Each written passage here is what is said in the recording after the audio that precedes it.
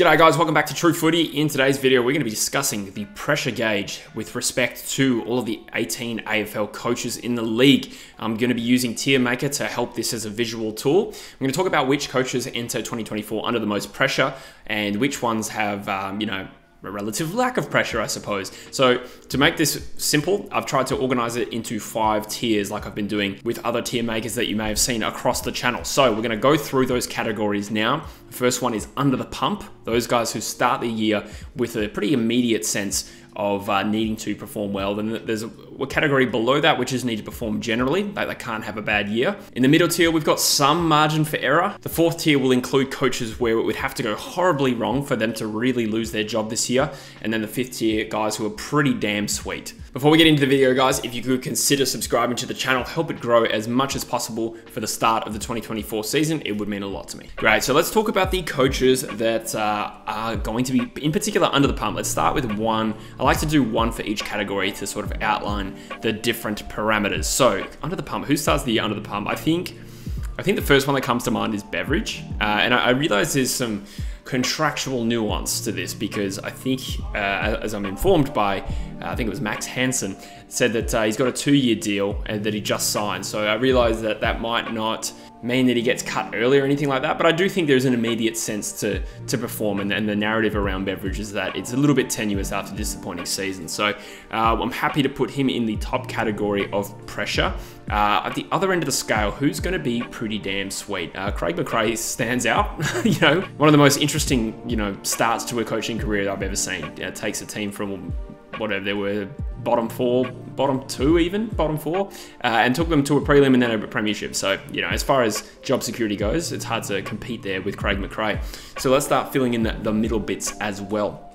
I'd say that Brad Scott needs to perform. I think he did have a pretty encouraging first half of the season for Essendon. I think there were some good signs, some green shoots of growth there. I think back to when they beat the D's in Adelaide, and certainly just looking a lot more improved than the previous season, that has to be said. But I mean, you also consider the listless end to the season, and it was almost West Coast like, one of those games anyway against GWS where there was just no resolve. And I think signs like that, performances like that, will be really concerning, more so than just the win-loss ledger. So I think with Essendon, and in particular Brad Scott, there is an impetus there for him to completely eradicate games like that, which I'll back him in to do. But I do think, he's not completely secure. I think he needs to perform relatively well to keep his job. Who's got some margin for error? I would say Simon Goodwin probably goes into here. I know there's a lot of dark cloud around Melbourne right now, the narrative around the culture and stuff like that. But at the end of the day, you look at performances, it made the top 4 pretty consistently the last 3 years. So 21 premiership, obviously, 22 and 23. Yes, there were straight sets, but he's still getting this team into that finals mix, and therefore he's not entirely safe, but he's certainly not under the same degree of pressure to lose his job. So I think there's some margin for error here, where if say Melbourne slip out of the 8 entirely, he probably just moves to under the pump rather than lose his job.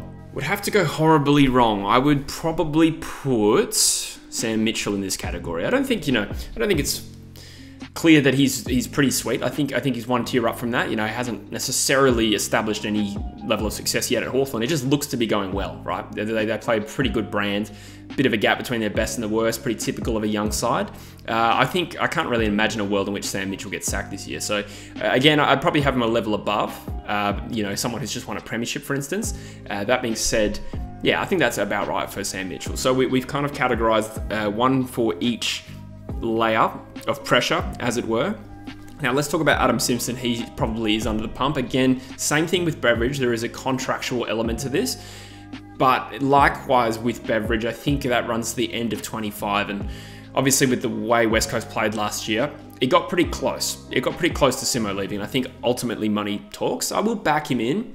Naturally, as an Eagles fan, I actually don't think Simo will get sacked. I believe we'll get through this. But either way, in terms of pressure and, importance of a good performance in 2024, and it's the same thing with Brad Scott. He needs to focus on eliminating those completely pathetic performances, and then we've made a fairly good degree of progress. But either way, Simo is going to have a bit of pressure this year, you'd think. I'd also put Justin Longmuir from Fremantle in the need to perform category, because to be honest, as an outsider looking in, I don't really see any need for them to change their coach. Sure, they bounced into finals and bounced out, but I think when you factor in how young that list is, how much mature depth that team lost over the last couple of years. Unfortunately, it didn't stop in 23. We saw them lose 2 close to best 22 players.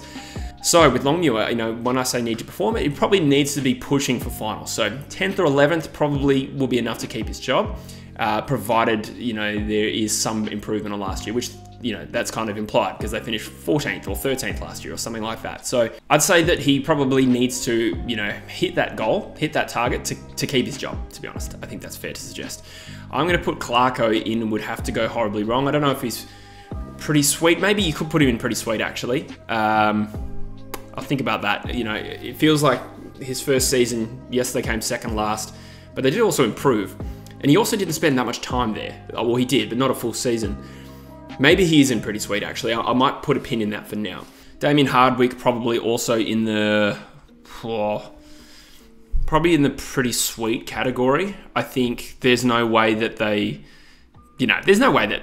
I can't remember what contract he signed. I think it was like 5 years or something. So I think as far as job security goes, they're going to give Hardwick plenty of time. I think that one's pretty self-explanatory. I'll put Nix in the some margin for error territory. Now, this is not a reflection of what I think of Matthew Nix. I think he's actually a very good coach. I've always had this opinion of Adelaide is that they always seem to play with a pretty good spirit, and for years there, it looked like they were playing much better than what I thought their best 22 should produce. And I think that is a sign of a really good coach.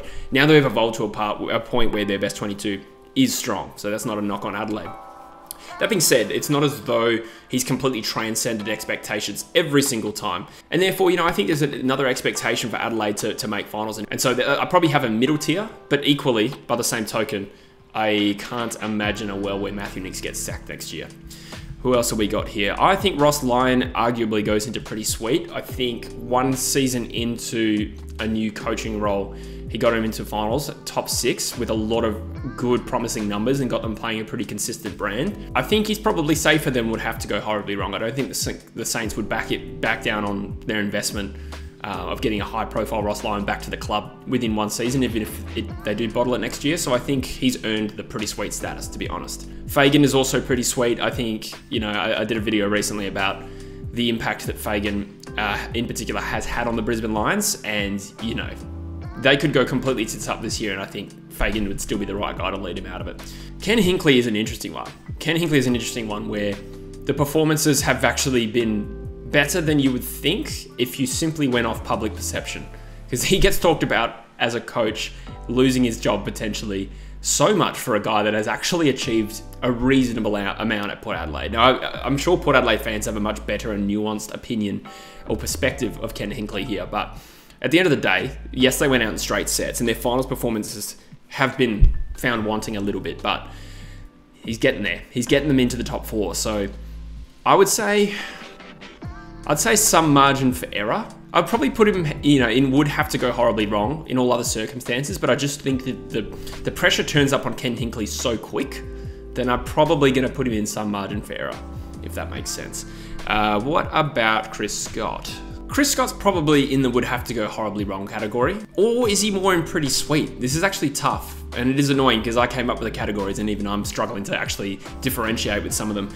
What would it take for Chris Scott to be sacked? It would have to, I don't even know. I actually think he could probably go into pretty sweet here. I think it's probably going to be a good batch of coaches there. When you consider the legacy of Geelong and probably also the public expectation of what are we going to get from Geelong this year.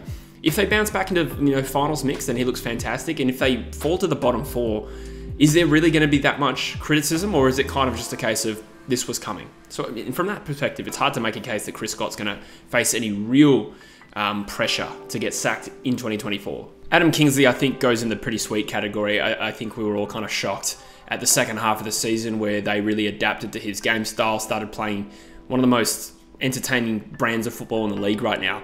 And, you know, he was so close to knocking Collingwood out of the prelim. So as far as safety goes, I think Adam Kingsley qualifies there. So we got 3 interesting ones. John Longmire, another tough one. You know, we're talking about a fantastic legacy there.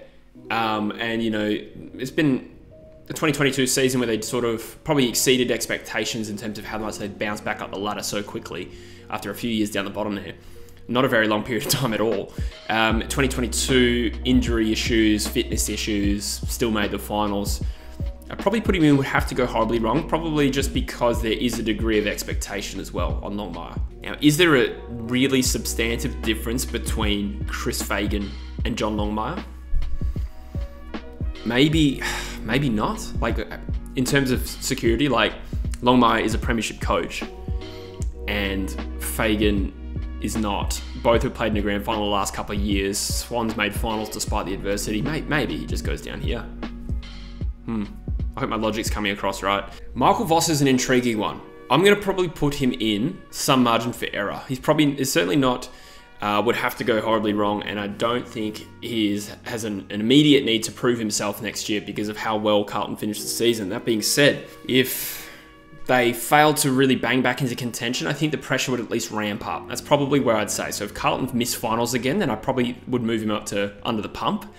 That's probably a good clarification for this level. I think with Carlton's list profile, there is some urgency to perform well, but because he's come off a good season, then I don't think he's in the need to perform category. I think he's got some margin for error. Adem Yze's a tough one. How do you assess a first-year coach? Is he... he's a first-year coach now, so is Hardwick there in terms of his role at the Gold Coast Suns. However, Hardwick has the legacy and profile, so he's definitely pretty sweet. Is Adem Yze necessarily absolutely golden no matter what happens next year? I'd say maybe I'll just put him up here just because he doesn't have the profile of someone else. Like, let's say things get like Mark Neil'd bad at Richmond this year. Would Yze stay? Probably not. Probably not. So that would probably be categorized as would have to go horribly wrong. Yeah, maybe there's some subtle difference between these, but I hope I've come up with this in a fairly comprehensible way, guys. But let me know. I'll probably leave it there. Let me know what you think of those rankings of coaching pressure. Again, this is also about perception as much as anything, but I think I'm happy with that. A lot of coaches safe, a couple that under the pump, and a couple more that probably need to have a good year to really buy some security. Maybe not avoid getting sacked, but to buy a bit more security. But yeah, let me know in the comments what you think. As always, I'm open to your perspectives. It helps me get better at what I do. I appreciate you watching the content, and I'll see you in the next video. Cheers. Hey buddy, could you please confirm that the guy pictured middle is Noah Long? I've done this before, where I put a player on a video and I don't know if the player is the wrong guy. Yeah, that's Noah Long. I know it is. I'm literally recording a video right now, and I stopped to listen to that, and I might leave that into the video because it played right into my microphone. Yes, that is Noah Long.